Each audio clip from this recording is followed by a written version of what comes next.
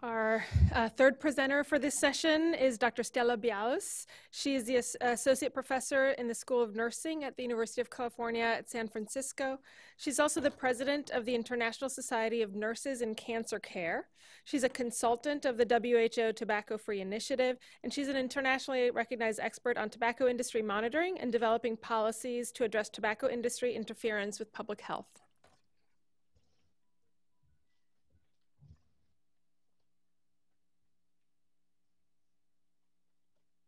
Thank you, and thank you so much for the invitation, for being here. I get very passionate, and I get very excited when there is a cancer meeting and tobacco is included.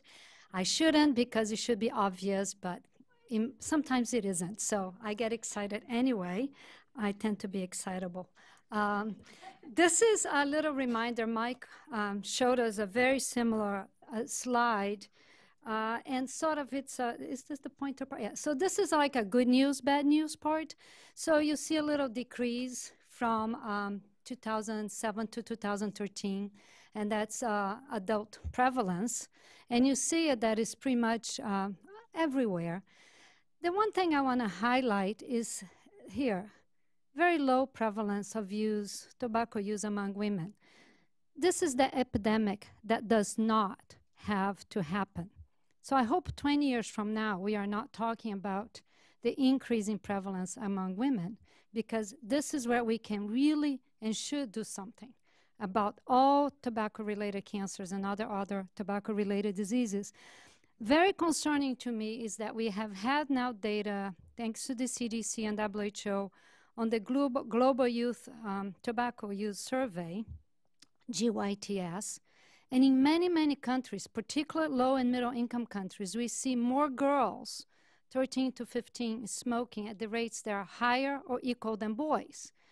And we keep talking about the emerging issue of smoking among women. I'm sorry, if something is emerging for 20 years, it's not emerging, it's neglected. So this is our opportunity, and either we're gonna continue to make a big investment to keep it at this level, or we're going to really, really miss the boat. Okay, off the soapbox for a second. This is what we are fighting against. So even though we do see decrease in prevalence, because of population growth, there is still a very high number of people who use tobacco. So the decrease in prevalence, unfortunately, does not tell us the whole story. And as you were saying right before me, the tobacco industry remains an incredibly profitable business. This is at about $850 billion a year. So it's a lot of money compared to the monies that we saw Michael share with us that is invested. All we need is 11 cents a person. It's a lot less than the $850 billion. And we are not getting to that level, not even close. You mentioned Article 5.3. So Article 5.3 is an actual paragraph in this United Nations treaty. And this is what the paragraph says. In setting and implementing their public health policies with respect to tobacco control, parties shall act to protect this policy from commercial and other vested interests of the tobacco industry in accordance with national law. Now, 180 countries agree to do this. 180 countries agree to take measures to stop the tobacco industry from trying to do what they tried to do in the Philippines and to try to do things that they're still doing in many parts of the country. It's not me who is saying this. This is also unique because it's the only UN treaty, United Nations treaty, that actually singles out an industry as a major barrier to achieving the goals of the treaty. So that is very significant. This is very broadly what the article guidelines says. So each article, several articles of the convention has guidelines to assist implementation. And you can find the details online. But the principal one is what I want to just remind. There is a fundamental and irreconcilable conflict of interest between tobacco industry and public health. Full stop. So all these partnerships, all these great efforts, all these campaigns to support health impact, there are countries in which the industry are supporting immunization campaigns. No, don't do that, because it gives you in your hand, it takes with the other. So you really need to balance do look at this gift horse in the mouth, because there's something in there. And there is a treaty that if we're one of the 180 countries part of this treaty, that is a big no-no. It's not that simple. It's a lot easier said than no. So these are the latest update on what the countries that are parties of the convention are saying, that they implemented measures to stop the industry interference. So about 57% of the countries that responded to that question says yes, they have done something about it. We see a bit of an increase on the yes number of answers. Unfortunately, that does not tell us the whole story, because when you get to the details, what it is that you are doing to stop industry interference, we get a very big mixed bag of answers. Enforcement training on enforcement of smoke-free laws. We banned sponsorship. That one is actually a good one. We had a press conference on World No Tobacco Day. That is not compliance with counter-industry interference. We passed some sort of legislation on tobacco-related. Well, it may or may not be. We had a workshop. Again, these are not compliance measures. Some do mention code of ethics. These are compliance measures. So again, it's clearly that countries need a lot of help still to find out what it is that we need to do to stop tobacco industry interference. And there are groups like Sciatica that you as a part that is really helping develop tools and resources, breaking down in small steps what you can do as a country. So again, the tobacco industry, meanwhile, is happily taking their cash to the bank. This is a few good examples that we have. This is a resource that the WHO put together to help countries implement some of these measures. So there's many, many examples of excellent code of conducts for civil service, many good examples throughout the world. And these are, of course, mostly deal with conflict of interest, public and private interest, accepting gifts. There is really comprehensive new legislation, as if a couple of months ago or less, in Moldova and Uganda. The world is waiting to see how they're going to implement that, but it's very strict in terms of banning industry access to political leaders and to civil service, and creating all kinds of rules on what can and cannot be discussed with the industry, when and how. Mauritius have banned corporate social responsibility. So what Mike was saying about all these gifts, all this sponsorship of the arts is no longer possible. In Mauritius, it is considered marketing by the Framework Convention. So if you ban marketing, you ban these activities. So there are many, many good examples, but we need a lot more examples. We cannot have only half of the countries doing something because we need all of them to do something. Then we bring it back to the role of health professionals. I really love it that we just saw the images of the doctors supporting the tax increase in the Philippines. It's very important. Health professionals are opinion leaders. There is a whole publication by WHO on how health professionals need to be more involved. We need to get cancer societies a lot more involved in policy, a lot more involved in tobacco control, a lot more involved in advocating for things such as taxation and price increases that can then generate funds for all other wonderful cancer control measures we need. So we just need a lot more of that involvement, and we haven't quite seen the level of involvement that we should see. A few years ago, we did a survey of how many professional cancer societies, Oncology Nursing Association, Oncology Medical Associations, had policies on tobacco control, or position statements on tobacco control. Almost none. How many of these groups have policies saying that they will not accept funding from the tobacco industry? We found 2. Globally, 2 had a state explicit. We talked to some, and some said, oh, obvious, we're not going to take money from. Well, it's not obvious if it's not in writing. It's not obvious if it's not in writing. So again, we need to do a lot more on that. And then we need to do a lot more on cessation. And I think we didn't talk about that yet. Cessation In the Empower that Michael shows, the O, offer assist to cessation. Some people say O stands for orphan. Is the sort of like, oh yeah, and let's do cessation. There is a fear of cessation. Oh, it's too expensive to do cessation. Or nobody knows what to do. Well, that's all kind of true. There is very, very few evidence-based life-saving interventions out there in the world for over 30 years waiting to be implemented. Cessation is one of them. It's evidence-based, it saves lives, it is cost-effective. We have to provide it to those who are already sick, particularly those with cancer, and we have more and more and more research coming out about the benefits of cessation on survival rates for cancer. We have to integrate it with screening. We talked so much about cervical cancer this morning. We gotta integrate it at least asking the women who are coming for your cancer screening, cervical cancer screening, do you smoke? If you wanna help, I can help you. Brief intervention. And we are not doing that. We can't treat it as an isolated thing. A lot of physicians and nurses have fear of talking about smoking with their cancer patients or their patients in the hospital. Oh, they're so stressed about cancer. I'm not going to talk about quitting smoking. And I'm thinking, well, if you find out they have hypertension, you're going to hand them a bag of chips?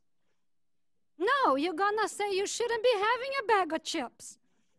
You find high blood levels. I mean, we go on and on and on about our cancer patients who are taking drugs that can change their glucose level, and you talk about that. We talk about diet control, and we can't talk about cessation when in some cases may increase your life by 9 months. Very few drugs out there increase your survival rate by 9 months. Very few. So again, it's a myth and misconceptions that we as health professionals still have. So again, this is just to show the impact. So if you do everything, we can reduce the number of expected deaths. If we add cessation to the mix, we can reduce that number by a whole lot more, as in over 100 million lives saved, just by adding cessation to the mix. So we can't continue to be afraid of incorporating cessation as just everyday evidence-based practice. That's it. It's not a choice, not when you have time, not when you have a chance. Those of you who have practiced for a little longer, like myself, may remember that when the pain control scale came out, you know, the little faces, the sad face, the happy face, a lot of us, nurses including, we don't have time to be doing this. Oh my goodness, now we're gonna have to do pain control scale. Well, people graduating school these days don't even think about not asking on a scale 1 to 10 how is your pain level. So it's the same thing. Practices do change. We do incorporate things in our routine care regardless of how busy we are. And it's overdue time that we incorporate at least brief advice. Again, these are some minimum things. There is actually an article in the Framework Convention about cessation, is Article 14. We need to educate health professionals. We need to incorporate. We need to have quit lines. And we do need to have drugs. But, you know, keep in mind, drugs is not going to be the main thing. And we have many examples in many countries where actually there has been very good levels of cessation with very little amount of drugs dispensed. Of course, if they're free and they're available and they're properly used, improves a lot your cessation rates. But there are many, many people that are managed to quit so far with intervention, with repeated intervention and support, and particularly quit lines and health professional advice. So again, policy involvement might not be everybody's cup of tea. A lot of health professionals don't like to do policy, but brief tobacco cessation intervention must be every health professional cup of tea. There's not a choice there. I love my soapbox, I guess. Huh? I keep saying I'm going to step out and I get right back on.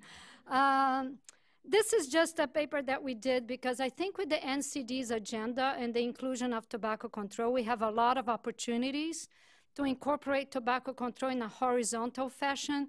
We did this for nurses, but I think it's applicable to other health professionals. TB clinics, HIV clinics, primary health clinics, MCH clinics. There's all levels of care that you can incorporate it a little bit. Ask about smoke-free homes, ask about tobacco use, refer to a quit line, provide a brief advice. I mean, these can be incorporated throughout within the NCDs, and so it's a big opportunity. And of course, I can't, and I'm happy many people mention nursing. There are 19 million nurses and midwives out there, so it's quite a bit force to be mobilized. So my colleague Linda Sarna from UCLA and we have been doing a lot of work in educating nurses on incorporating brief interventions. These are some of the countries we have been working with, and we're experimenting with in-person and online training.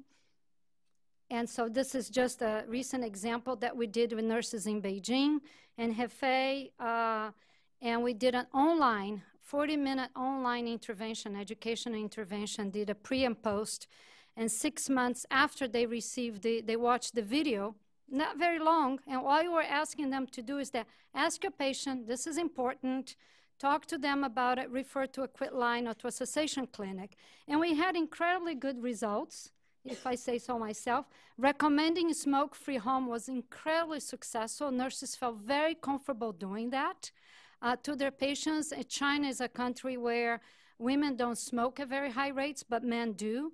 So women are exposed to secondhand smoke and children at home in tremendous rates. And so again, the thing with China is that a very, very small percentage change in China is a huge change in numbers with 300 million smokers. If we get 10% of them to quit, that's 30 million ex-smokers. That's a lot of people who quit smoking. So again, we need to continue to mobilize. And I emphasize mobilizing nurses because the physician smoking rate in China is still very high. And a lot of them are very reluctant. And Michael here does a lot of work with physicians in China. A lot of them are reluctant to talk to patients about that. I personally don't think it's an issue. I don't think we have to have or not have a disease to talk to a patient. I think you do your professional duty regardless, right? I mean, we had politicians who smoke and still support smoke-free environments. I don't have to have had cancer to talk to a woman about cancer. And so I think it's a bit of an excuse, but we need to address that. Oops. So I think our glass is about half full, and I think there's many opportunities for us to continue to fill this glass. I think the issue of funding was already discussed here this morning and is a challenge, but I think we have to continue to mobilize about that. I think we do need to continue to monitor the tobacco industry and develop measures, and we need to help countries find these measures and implement these measures. Support for the legal challenges is important, but there are other things we can do through civil service, for example. There's too many proven strategies. I think we talked about that this morning already. It's the same story. We know what to do. We just got to go do it. And again, mobilize some health professionals, including oncology settings, to get more engaged at a minimum in implementing brief smoking cessation as routine care. It's routine care, it's best practices. I think we need to develop strategies to maximize the potential. I think tobacco is included in the NCDs. The tobacco industry is highlighted in the political decision from the UN high-level meeting. I think the Sustainable Development Goals, which were just approved about a month or two ago, both talk about the NCDs and the Framework Convention. So these are great opportunities for us to galvanize, not just to implement programs, but to gather resources and make some of these linkages for going horizontal, not being specialized, not looking at cancer prevention as a cancer specialty care, but looking at primary care, like was said before, and looking at tobacco cessation and tobacco control. How many primary clinics are smoke-free? We haven't even talked about that yet. Every single primary health clinic in the world should be smoke-free. And they're not. Trust me, they are not. Not every hospital in the world is smoke-free. Not every hospital in the United States is smoke-free, believe it or not. So, I mean, these are like very small steps, but we need to start galvanizing around some of these small steps and mobilizing as health professionals and as health professional organizations to get there and take advantage of some of these doors that are opening, because if we don't jump on these doors, we're going to miss out. Thank you very much.